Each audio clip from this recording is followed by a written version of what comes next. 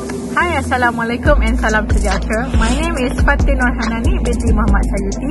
I'm a master's student under Faculty of Civil Engineering. Currently, I'm in Lakehead University in Thunder Bay, Canada. So I've been given this opportunity to further my study under SEED scholarship as an exchange student. My main supervisor from UiTM is Dr. Yasmin binti Sahul Hamid, and my co-supervisor, which is one of the lecturer here in Lakehead University, which is Dr. Muntasir Billah. So I will be here like 4 months only, from January until April.